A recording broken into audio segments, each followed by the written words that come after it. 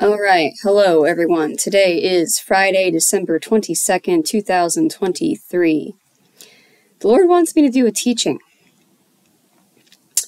So let's open in prayer. You can go ahead and get your Bibles out. In the description box below, I am going to type out the notes and the scripture. So if you want to open up the description box and follow along with that, you can do that. And, if you want to get out your Bible and take notes or highlight or whatever. The title of this, I believe what the Lord wants me to title this is Infiltration of the Church. This is pertaining to pagan holidays, etc. This is actually from a recent rebuke that the Lord had me give to a local beast system, quote-unquote, ministry. This is just one part of it. And he had me go ahead and get the scriptures ready to go along with it, because in the actual rebuke, he didn't have me put scripture because that's their responsibility. But let me open in prayer. Father God, Yahweh, once again, I just ask in the name of Yeshua, the Christ of Nazareth, will you please put a hot coal over my tongue and prevent me from saying anything that is not true, anything you don't want me to say, anything that's not coming from you, anything how you don't want me to say. I ask you, Yeshua, will you please breathe into me afresh, overflowing your Holy Spirit and your peace that surpasses all comprehension, emotions, moods, and circumstances. I ask you, Holy Spirit, will you please give me the right articulation, the right words to say the right way at the right time, the right phrasing. If there's any more scripture you want me to reference, will you please bring that to my mind? I just ask for your presence, Father God, Yahweh, Holy Spirit, Yeshua, the Christ of Nazareth. Will your words please be put into my mouth? I ask for your words to be in my mouth and coming out of my mouth. I ask for revelation for myself and everyone listening and watching.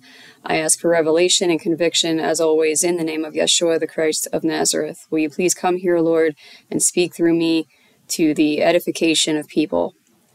Amen. I ask for all this in the name of Yeshua, the Christ of Nazareth. Amen.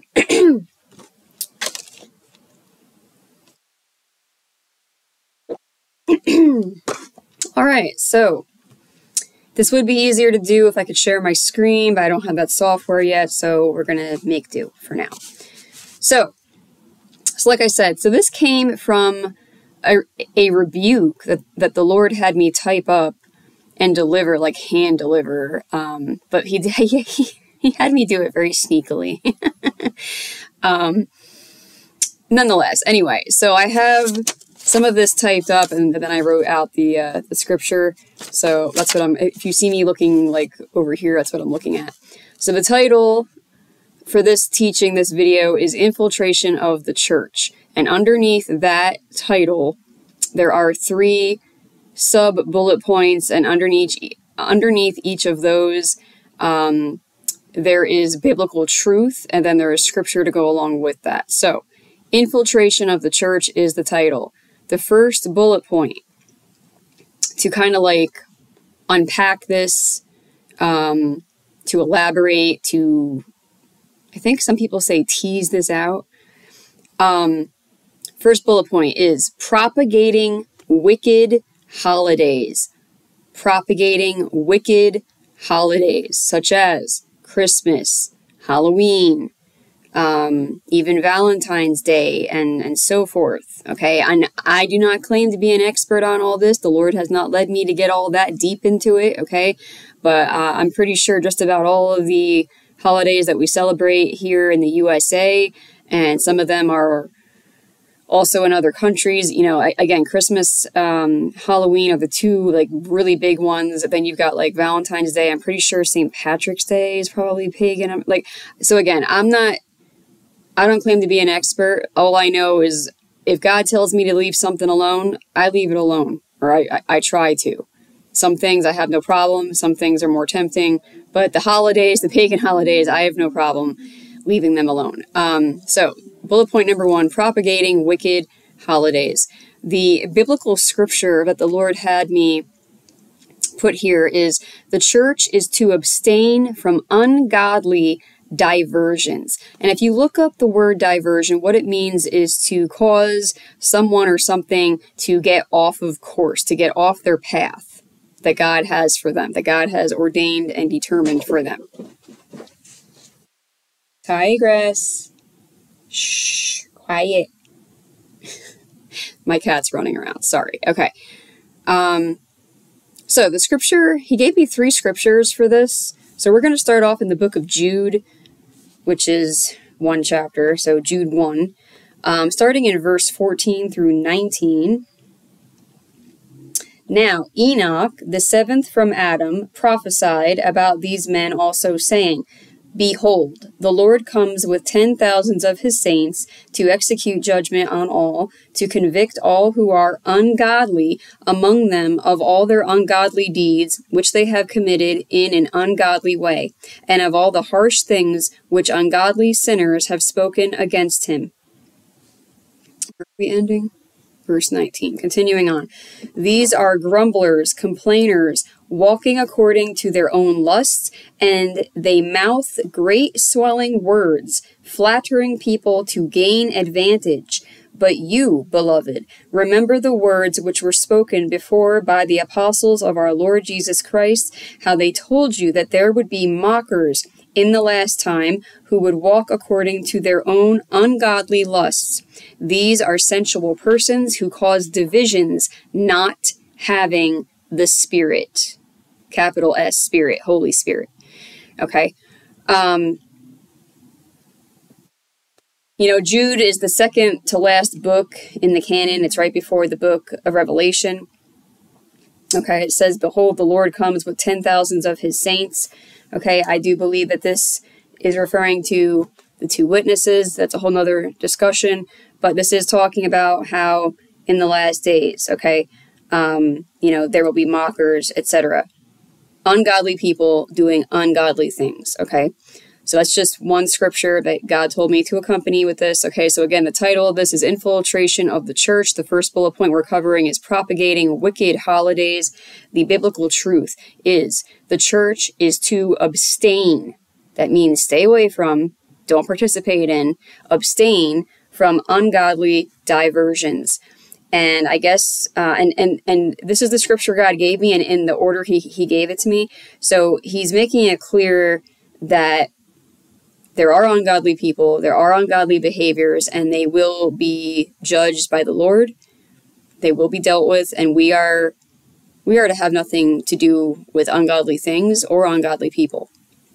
And there's other verses that come to mind. I think it's in Ephesians. It talks about that. It says, "Do not join with them. Do not partner with them. Do not participate with them." I think it's in Ephesians chapter 5, give or take 4 or 5. Okay, so the next scripture God gave me for this is 2 Corinthians chapter 4, verse 2 through 4. Make sure I've got this right. Yeah, 2 Corinthians chapter 4, verse 2 through 4. But we have renounced the hidden things of shame, not walking in craftiness, nor handling the word of God deceitfully, but by manifestation of the truth, commending ourselves to every man's conscience in the sight of God. But even if our gospel is veiled, it is veiled to those who are perishing, whose minds the God of this age has blinded, who do not believe, lest the light of the gospel of the glory of Christ, who is the image of God, should shine on them. Verse 5, For we do not preach ourselves, but Christ Jesus the Lord, and ourselves your bondservants for Jesus' sake. Wait a minute. I'm going on farther. So verse 2 through 4 is what he was particularly having me read. So again, infiltration of the church, propagating wicked holidays. The people who claim to be Christian, but they're really not walking with the Holy Spirit. They're not abiding in Christ. They really haven't been conveyed into the kingdom yet. They are the ones that this is referring to, that there is a veil over their eyes, and so they are still living in the world. They're still living ungodly, worldly, participating in propagating wicked holidays, okay? The next passage the Lord gave me is 1 Thessalonians chapter 5.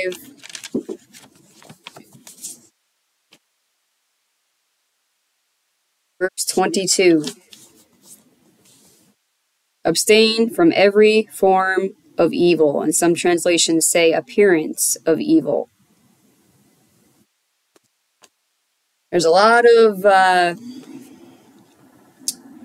perspectives, perceptions, layers to things out there. You know, I know a lot of us, including myself, you know, when I was growing up, we celebrated Christmas, we celebrated all these pagan holidays, and, you know, we preached, you know, keep Christ in Christmas, you know. Christ was born September 11th. He wasn't even born in the month of December, okay? And if that's news to you, go do your research. Ask Holy Spirit to lead you. Ask Holy Spirit to confirm it to you, okay? Again, I'm not an expert on all this stuff. I kind of tend to retain things in terms of just concepts. I don't remember details unless Holy Spirit really tells me to. All I know is that they have mixed all these pagan holidays in and then called it, you know, Christian, supposedly, okay? So those are the three scriptures he gave me to go along with the biblical truth that the church is to abstain from ungodly diversions, and that is addressing the sin of propagating wicked holidays. So that was point number 1 as to how the church is being infiltrated. Point number 2, celebrating desecration of the Lord's feasts. Celebrating desecration of the Lord's feasts. The biblical truth to accompany this is the disciples of Christ are to be set apart from the world. Now, of course, we all know the passages that say where God says, "Be holy, for I am holy," and all that. He didn't tell me to cite that specifically. What he did tell me to cite here is Revelation chapter 18, verse 4. And I heard another voice from heaven saying, "Come out of her, my people, lest you share in her sins, and lest you receive of her plagues." And that is all the Lord gave me for this point. So, this is point number 2, celebrating desecration. Okay, so you've got consecration, where you consecrate yourself, where you set yourself apart, you make yourself holy. Okay, holy means to be set apart. And then you've got the opposite of that, of desecrate, which means to do the opposite, where you are partnering with evil. Okay, where you are taking something that actually is holy and set apart, and you're desecrating it. You are making it now ungodly. You're tainting it. You are ruining it.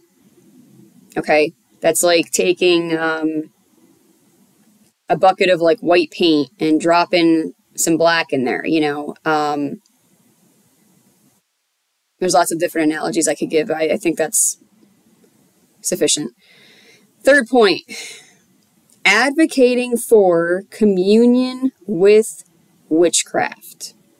The biblical truth that the Lord gave me for this is Satan has nothing in common with love. Now we know that the scripture tells us that God is love.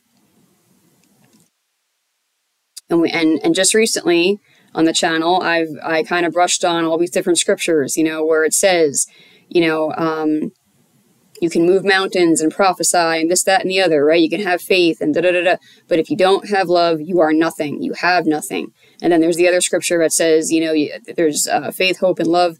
The greatest of these is love, etc., right? So if you know scripture, if you know God's word, you know that his is a kingdom of love, right? Christianity is about love.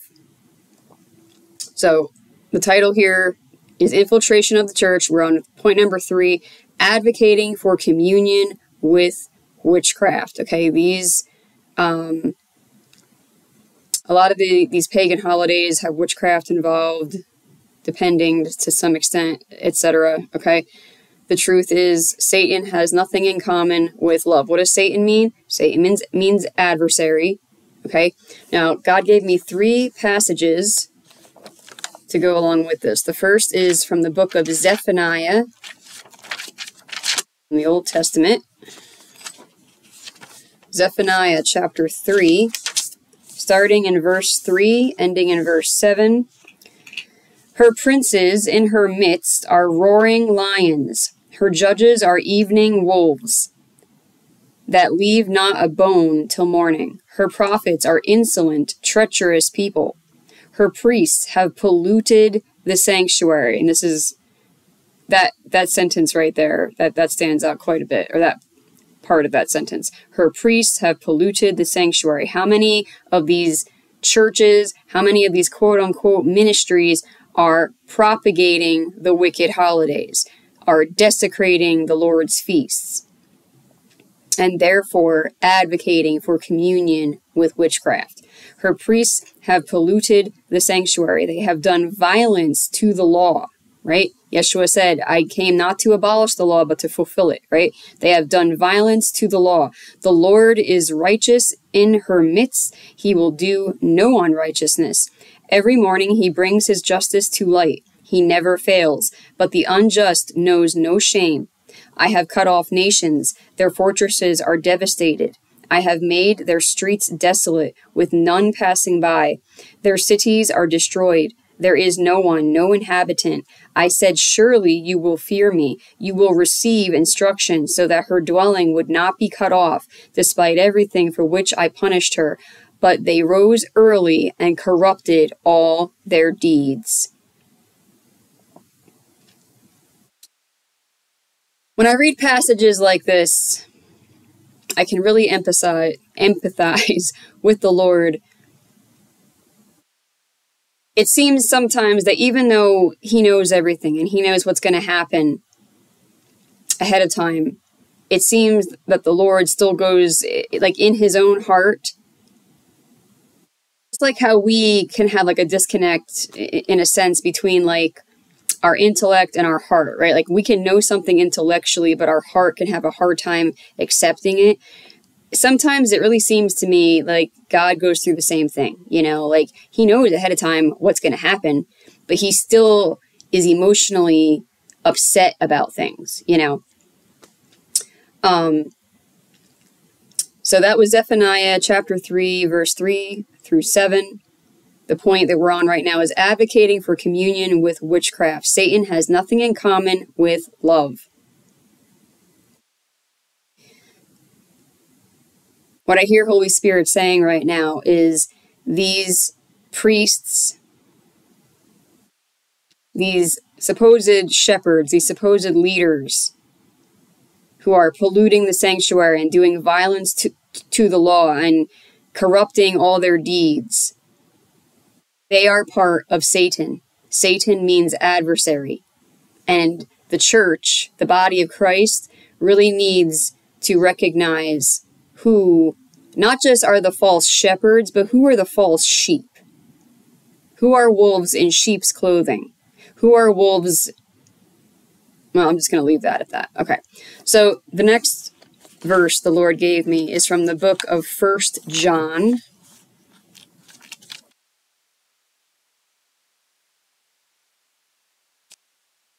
1 John chapter 4, verse 18. There is no fear in love, but perfect love casts out fear, because fear involves torment. But he who fears has not been made perfect in love.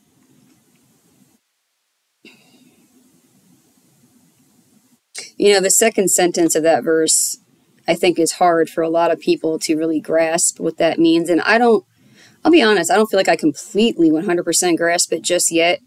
But I feel like I'm getting a better comprehension of what that means. It means if you've been truly conveyed into the kingdom because you have not just received Christ as your Savior, but you have actually diligently done your best to forgive everything you need to forgive, to repent of everything you need to repent of, and pursued deliverance to the best of your ability, you tend to not be as fearful as you used to be. That's the natural organic byproduct. And that's what this is referring to. But let's just go, let's restate center here. So again, the topic of this video is infiltration of the church. We are on point number 3, advocating for communion with witchcraft. That is the sin that God is addressing. The biblical truth is Satan, adversary, has nothing in common with love. So again, 1 John 4:18, there is no fear in love, but perfect love casts out fear, because fear involves torment. But he who fears has not been made perfect in love. Satan has nothing in common with love.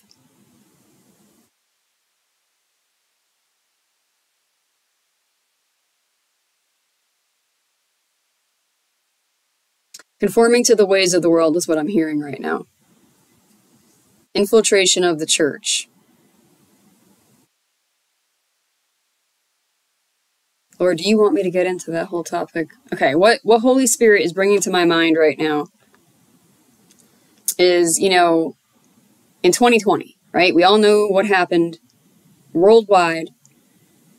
And you had quote-unquote ministries, quote-unquote churches, quote-unquote pastors, quote-unquote ministers, quote-unquote officers, priesthood, advocating for, propagating the worldwide rituals of witchcraft that were being implemented, enforced, like, wearing something across your mouth, your face, etc., taking the mark of the you-know-what, okay? And that was all driven by what? By fear. That is how Satan, adversary, operates, through fear and torment. The last scripture the Lord gave me is from 2 Corinthians chapter 6.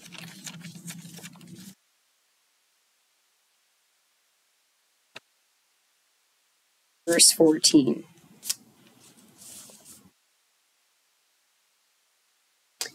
Do not be unequally yoked together with unbelievers, for what fellowship has righteousness with lawlessness, and what communion has light with darkness?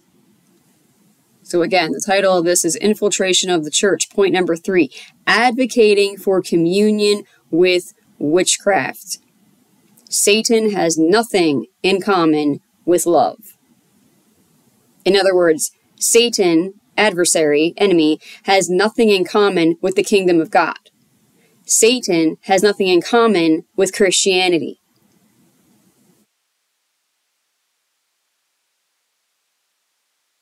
True, pure Christianity. How the Lord has designed it to be. What it's supposed to be, which is intimate relationship with Yeshua the Christ of Nazareth. For what fellowship has righteousness with lawlessness, and what communion has light with darkness? This is a fundamental truth. Can you have darkness where there is light? No.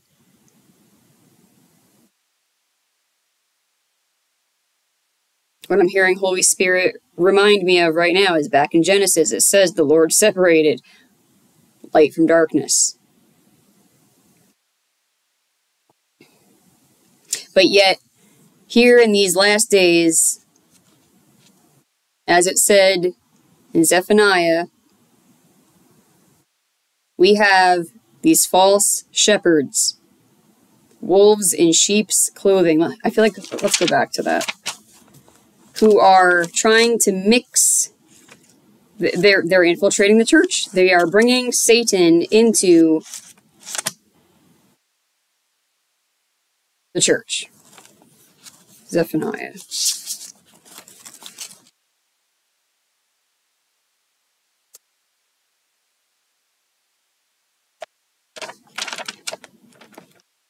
My goodness, that's Zechariah, that's not Zephaniah. There it is. Zephaniah. Let's circle back to that.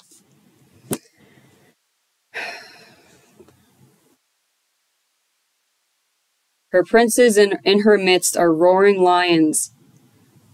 What? What does Scripture say about Satan? He prowls around like a roaring lion. Okay? Her judges are evening wolves in sheep's clothing. Her prophets are insolent. Her priests have polluted the sanctuary. So what the Lord is drawing his attention to is you need to discern. Yes, Lord. What I hear Holy Spirit directing me to right now is Malachi. You need to discern, which means you you seek and you receive communication from Holy Spirit. Where is it, Lord? Malachi chapter 3.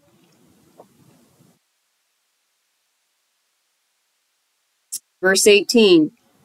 Then you shall discern between the righteous and the wicked, between one who serves God and one who does not serve him. You need to discern.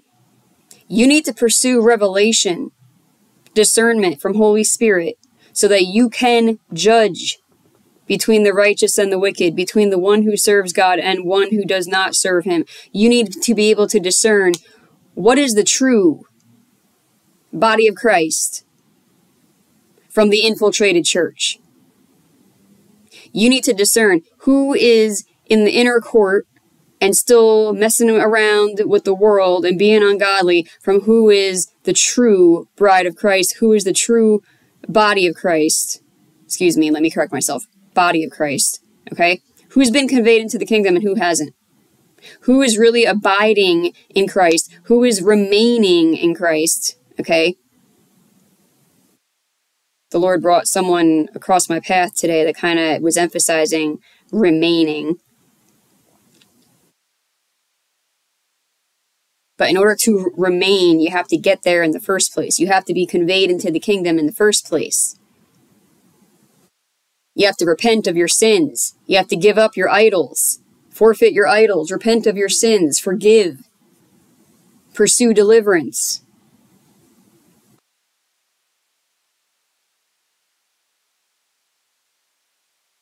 So these are the three charges, at least three anyway, that God is bringing against the church. Okay? Judgment starts in the house of the Lord. Infiltration of the church. The Lord is angry. He is not happy about how the church has been infiltrated. And he's upset about how people are not seeking discernment. They're not consecrating themselves. They're not asking Holy Spirit. And these are the three sins, the three crimes. Number one, propagating wicked holidays. Number two, celebrating desecration of the Lord's feasts. How many people who call themselves Christians, who have Yeshua's name on their lips, are celebrating all these pagan holidays, these pagan festivals, instead of the Lord's feasts?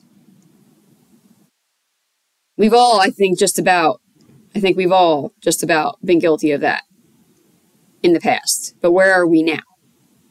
Where are you now? Number three, advocating for communion with witchcraft. I couldn't believe in 2020, in 2021,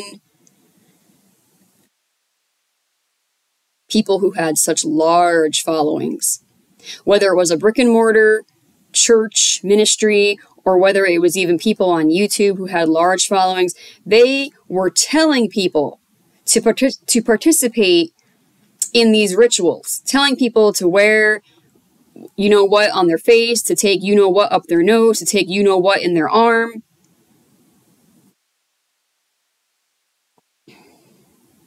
Defiling the temple of the Holy Spirit. Scripture flat out tells us, don't you know that your body is the temple of the Holy Spirit? And it flat out tells us, if you defile the temple of the Holy Spirit, the Lord will destroy you. I'm paraphrasing, but that's pretty much what it says. Advocating for communion with witchcraft. You need to seek the Lord for the truth. And then if you hear other people, I don't care how famous they are, how prolific their quote-unquote following or quote-unquote ministry is. I don't care how big, if it's a mega church. I don't care if they've got a million, bazillion subscribers on YouTube. I don't care. If they're telling you something that goes against what Holy Spirit has told you and revealed to you and confirmed to you, and especially if it goes against the Word of God,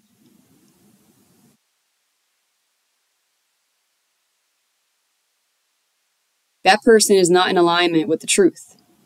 Yeshua said, I am the way, the life, and the truth. Remain in me. Abide in me. Thank you, Holy Spirit, for your words. Thank you, God. He said, I am the way, the life, and the truth. Remain in me. Abide in me. That means you remain and you abide in the truth. How do you know what the truth is? You test everything and hold fast to what is good. How do you know what's good? You ask Him. You fast and you pray. You open up your Bible and you say, Lord, Yeshua, Holy Spirit, Father God, Yahweh, will you please speak to me? Will you please give me revelation?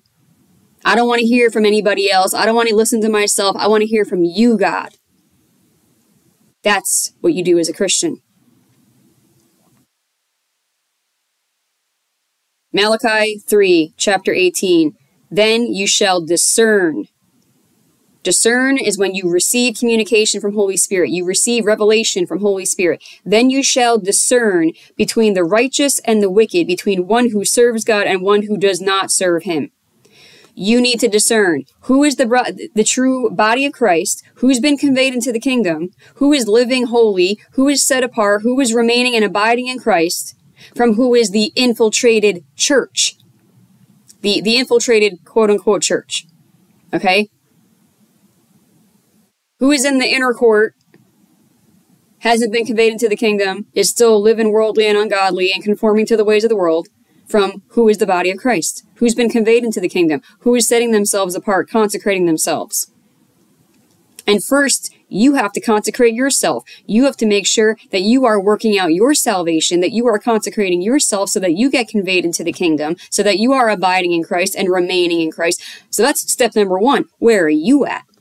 Because here's the problem. Thank you, Holy Spirit.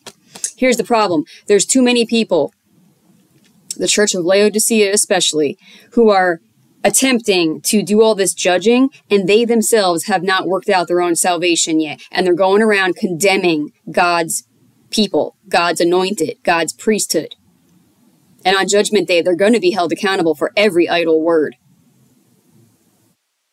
What I hear Holy Spirit saying right now is that passage from Isaiah, where God says, I will contend with those who contend with you.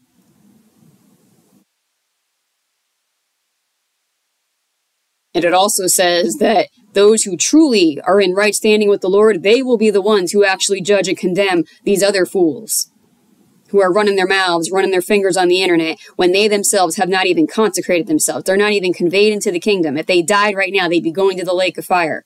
They're too busy running their mouths, being led by intellect. They have no real heart, intimate relationship with the Lord. So step number one, where are you at? But number two, if you have gotten to that point where you have done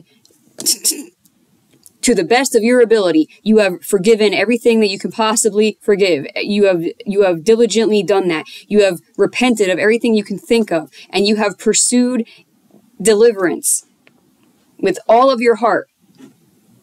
It says in Scripture, seek me with all of your heart and you will find me. Call out to me and I will reveal to you unsearchable things. Then, and only then, can you be in a position to start discerning and judging who's wicked and who's not. But first, you got to look in the mirror. Take the plank out of your own eye. Are you wicked?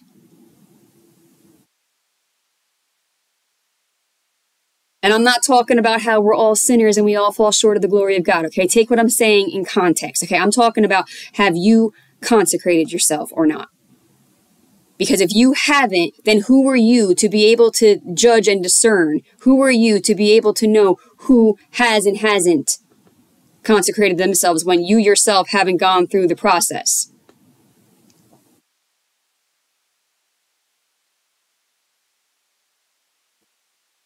Needless to say, If you are celebrating these pagan holidays, if you are propagating them, advocating for them, participating in them, repent now.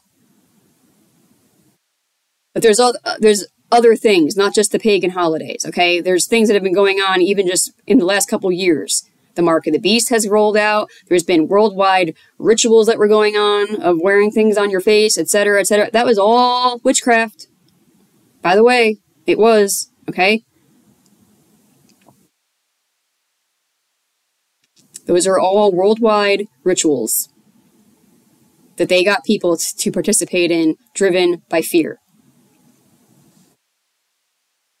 Holy Spirit, Yeshua, Yahweh. Is there anything else, Lord, that you want me to cover? Have I gone over everything? I believe that's everything. If there's anything else the Lord wants me to include, I will put it in the description box below. So again, I will type out these notes and the scripture in the description box below for your reference. If you have any curious, genuinely curious questions, you're welcome to reach out in the comments or shoot me an email. I will put my email address in the description box below for you. It's always on my About page, which is more difficult to access now.